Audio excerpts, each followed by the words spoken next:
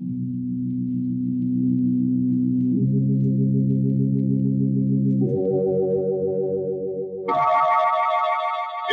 Sanctum Mysteries.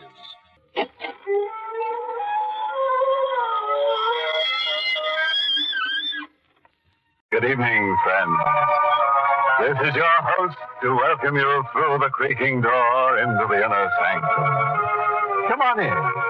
I want you to meet some new guests we just dug up. Now, these cuties went astray because they had no murder to guide them. This fearsome fellow, a carpenter by trade, got rid of his wife by using a drill. So, naturally, his spouse was bored stiff. Now, this murderous minx would never have been caught if it hadn't been for the ashes on the rug. Her husband's ashes. And finally meet Tony, the village bellman, who turned out to be a dead ringer. You want to know why all these guests are hanging from the rafters? Well, that's because we like to keep our spirits up.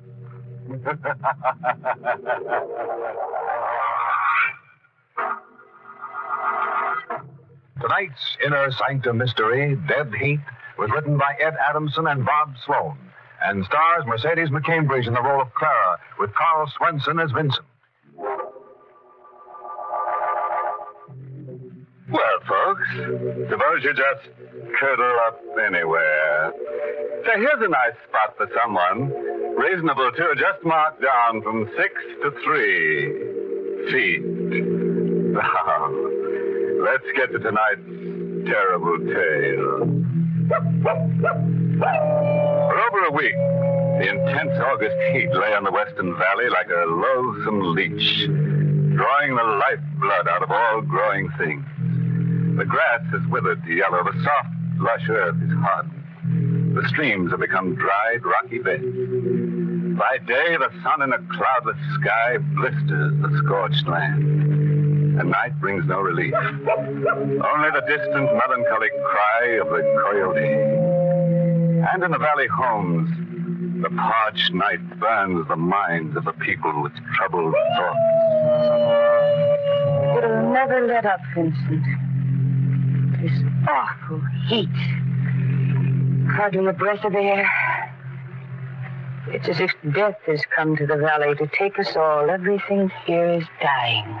Clara, this heat is the worst possible thing for you. Now, I've told you before as a friend that you must leave. Now I'm telling you as your doctor. You have got to leave here. Tonight. Leave? I wish I could. But I can't. Well, of course you can. Nothing to hold you here. You don't know, Vincent. Huh? You don't understand her power. She's holding me here. She won't let me leave. She? Who on earth are you talking about? My sister, Evelyn. Evelyn? You're not making sense. Evelyn has been dead for over a year. Yes. But still she holds me. She's buried in a hillside cemetery. The dead have no power over the living. Evelyn has. Now. What do you mean now? Don't you remember, Vincent? Last year when she died, it was like this.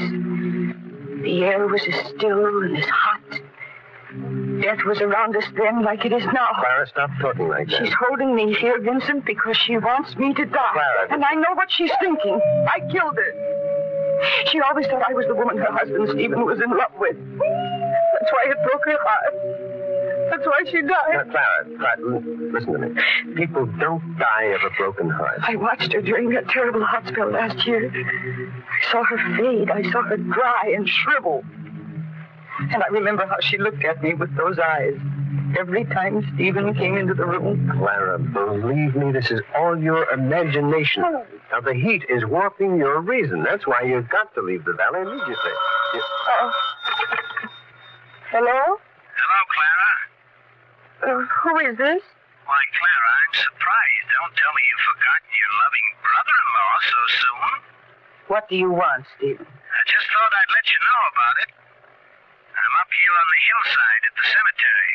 They called me about your sister's grave. Of course? They say the heat is doing it. Doing what? Stephen, what are you talking about? Maybe you better come out here and see for yourself. It's Evelyn's grave. The earth opening up.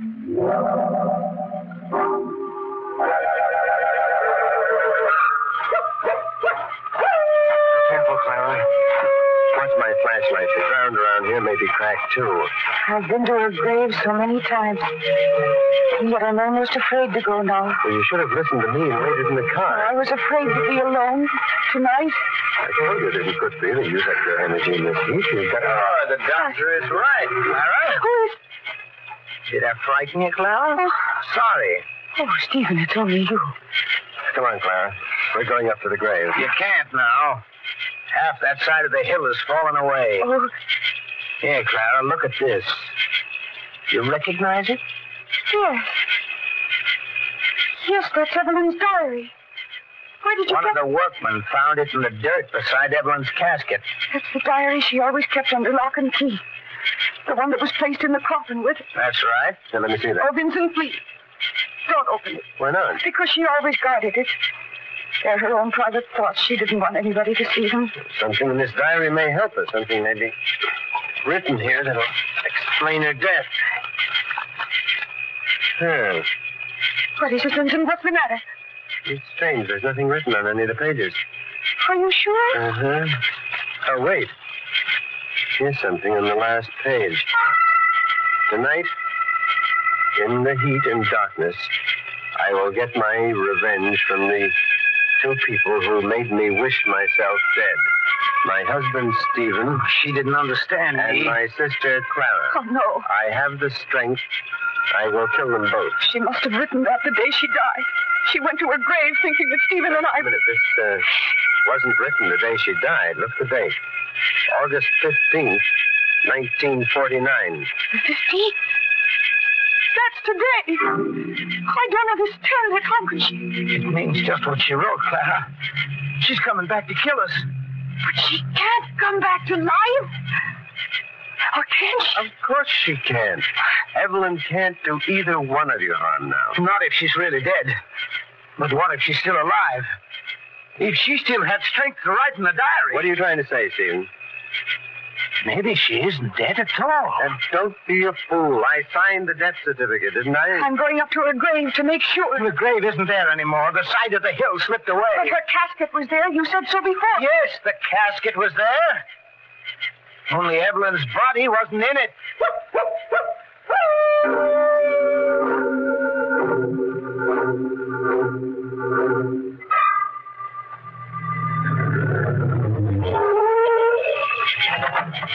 Come on, Stephen. You're going into the house with us. What for? Well, why can't I wait for you here in the You car? can both wait out here. I don't mind going into the house. Oh, Clara, just a minute. that light in the house. Wasn't it on when you left? No. It wasn't on, was it, Vincent? Well, I honestly don't remember. I'm not going in there. We both may have forgotten about the light in our excitement. Come on, Clara. We'll go in with you. But I'm sure. I could swear I turned that light off when we left. Maybe you did. Maybe she turned it on again. Maybe Evelyn is in there waiting for us. Both of you are so frightened that you're not making a bit of sense. I told you, Evelyn is dead. She's dead for all time. Please, Vincent, don't. Don't open the doors, maybe. There. Now, do you see that no one is in there? All right, come on now. Stephen and I will wait here while you get some things together. Clara? What? Clara, what is the matter with you? What are you staring at? Glove. Glove? What are you... A woman's glove on the table there. Well, that's yours, isn't it? No. Oh, the initial? Yes. It's Evelyn's glove. There, you see, Vincent, I told you she's still alive. She's still here. Looking for it, Stephen. She may still be here in the house someplace. We've got to get away from it. Look, the lights. She turned the lights off. She's coming for us. Stop it, both of you. Stop. The power supply is running short in the valley. They're just conserving electricity. You're lying. You lied to us all along. You knew she wasn't dead. You brought us back here to be killed. You're not running out. You're going to stay here and listen to reason. Now let go. Not until you listen to me. I said let go. Stephen. What did you do to him? I just hit him. Come on, we've got to get away from here before he comes to. We can't leave him here. Do you want to die? All right, Stephen, I'll go with you. No. Where's your car? We're on back in the garage. Why? Because we can't use it. You trace us that way. But you might be wrong about How Vincent. can I be? You saw the glove. I never did trust him. He and Evelyn were always so confidential with each other. Well, now, watch your step. It's dark back here. Wait. We can't stop now. What is it? Wait. Someone is there. In the shadows alongside the house. You can't see there. How do you know that? Can't you feel it? In the air? The heat right here is so oppressive. It's filled with... Stephen, look out! Oh, Stephen! Stephen! Clara, what's happened? I don't know. I felt something pass me in the dark. And I heard Stephen cry out. And then he fell to the ground. Stephen is dead, Clara. He was stabbed in the heart.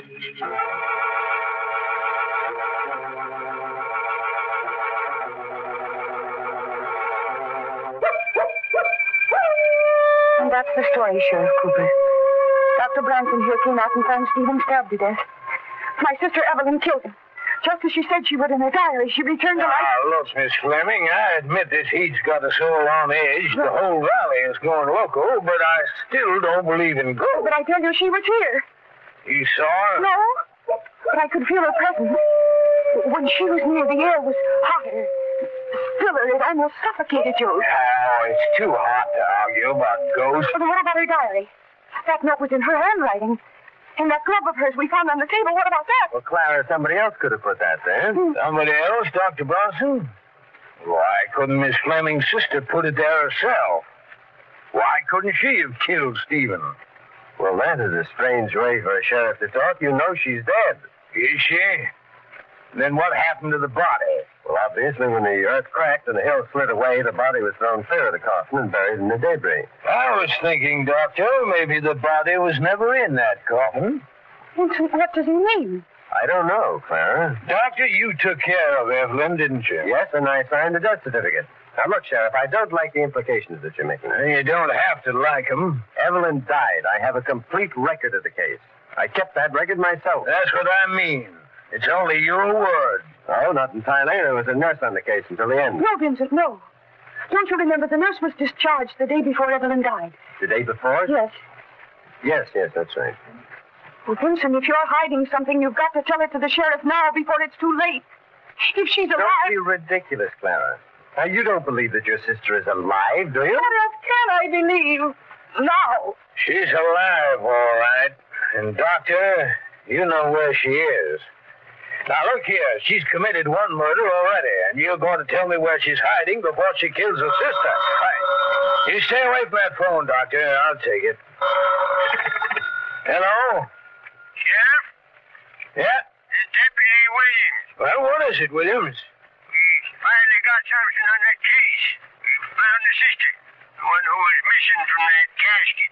Good work. Then I was right. She is alive. Alive? No, Sheriff, she's dead as a doornail. What? The workmen found her body when they were digging out the landslide at the cemetery.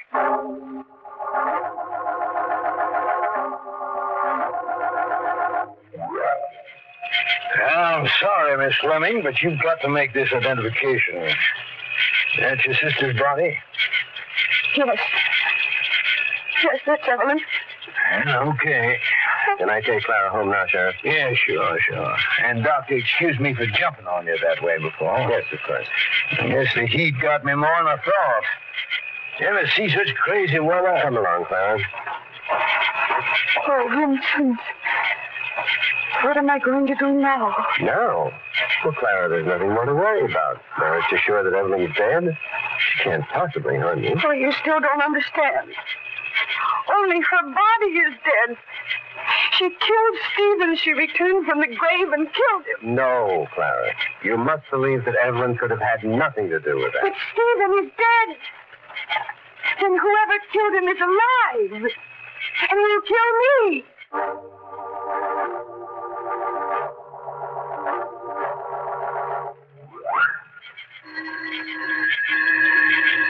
Vincent, Whose house is this? Why did you bring me here? Now, don't worry, Clara. A friend of mine lives here, a woman named Lucille Lang. And we'll be perfectly safe here. But, Vincent, I don't want to go to this. Oh, Dr. Bronson, good evening. Miss Lang? Lang. Lang. I know that name from somewhere. Come in, Miss Fleming. And your face. I know your face, too. Why, of course you do. We've met before. Where do I know you from? Well, you'll have plenty of time to talk about that later, Clara. Oh, no. No, I'm not going to stay here tonight. The Dr. Bronson ordered that you... Vincent, please. You must do as Miss Lang tells you. Oh, no, please, Vincent, take me away from here. Come along, Miss Fleming. Let go. You mustn't be afraid. I won't hurt you. I'll do as I want, Clara. Miss Lang will take the best care of you. All right, Vincent, all right. Now, you get a good night's sleep. Yes. I'll be around to pick you up in the morning. Yes. Good night. Good night. Now sit down right there, Miss Fleming. That's it. You know, the more you move around, the worse you feel the heat. Yes, so they say. See how much calmer you are already? You're not afraid of me anymore now, are you, Miss Fleming? I guess not. I'm glad. I can't be of much help if my patient is frightened of me. Patient? Oh, I suppose you're not really a patient in the strictest sense after all. No, I know. Now I remember. You're a nurse. You're the nurse. Why, yes. I'm the nurse who took care of your sister. It was a shame to see such a fine young woman die. I felt terribly when I heard about it. Oh, you awful thing! How dare you even mention my sister? I don't understand. You know why she died. You know more about it than anybody else. Well, Miss Fleming, you're just exciting yourself unnecessarily. Don't come near me. But I only want to help. Don't touch me. Get away. Oh. What is it, Miss Fleming? A glove. A rubber glove. Glove? They're on the table. You had them both. You did it. You killed Stephen. That proves it. Better go to bed. You're much too agitated. You're not going to kill me. I'm getting away from you. I'm not going to die. Wait, you shouldn't go out there. You're not getting away from me. Oh, let go, please. I don't want to die. Please let me go. No. You're coming back to the house with me. I'm going to take care of you, just as Dr. Bronson ordered. Oh, please, I'll pay you anything. Only let... Lang. What is it? What's wrong? It's here again. What? Here in the dark around. I can feel it. Coming closer, closer. Oh, save me, Miss Lang. Save me before it's too late. Miss Lang, what's the matter? Miss Lang! Clara, what's happened? Vincent, what are you doing here? I thought Well, I was worried about you, Clara. I just came back to make sure that everything was all right. What happened? Why were you calling Miss Lang? Miss Lang is dead, Vincent, on the ground there. Look. What? I never dreamt that she was in danger. She wasn't. Don't you see it? Huh? She was? She wasn't meant to be killed. It's so dark out here. She was mistaken for me. The murderer meant to kill me.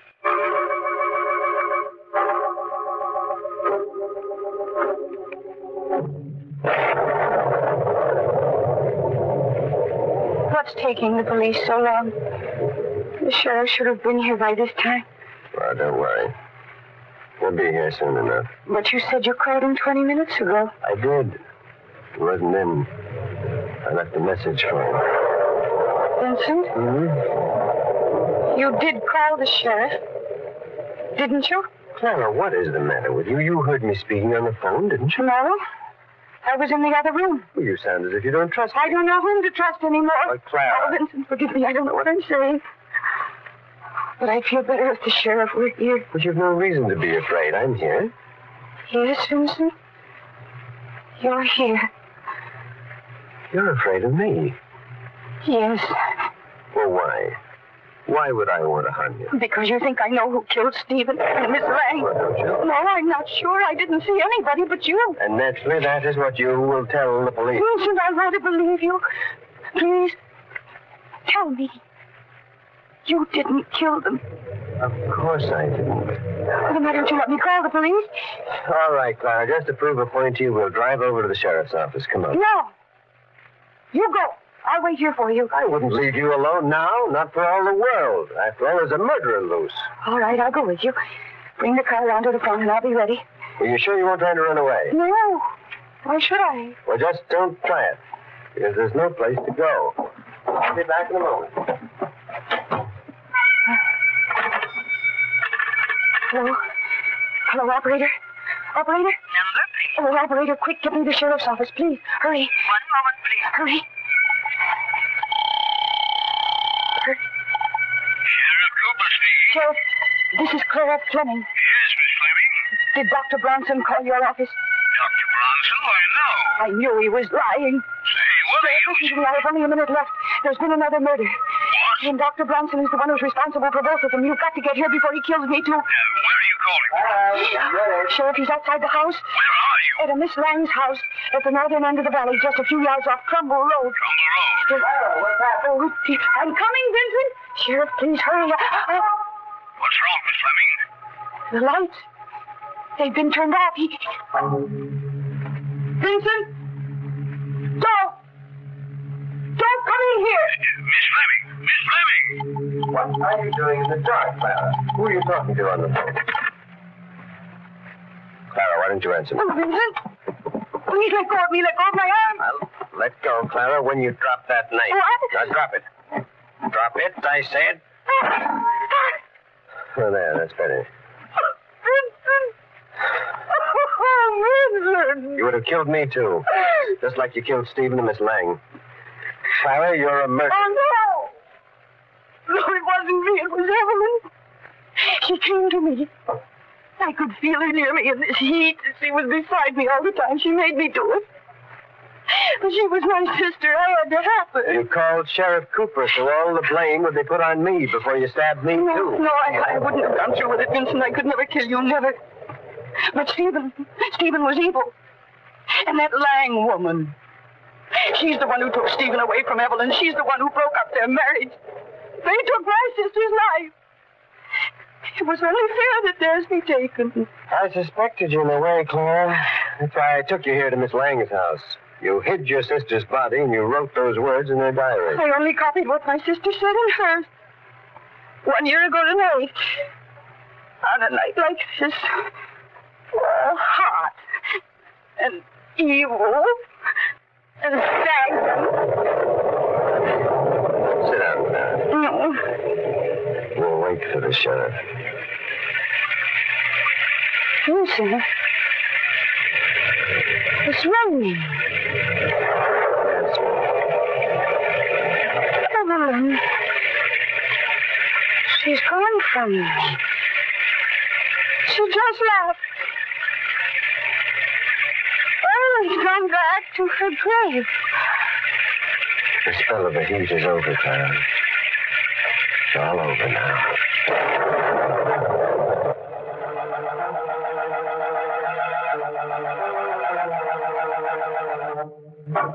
Well, Clara will finally join her sister in that cemetery, and then there'll be tombmates.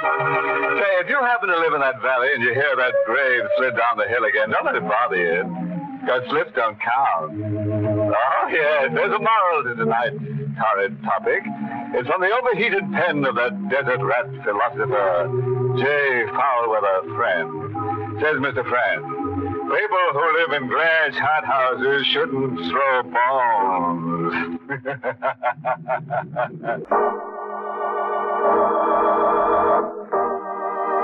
My pleasant dream.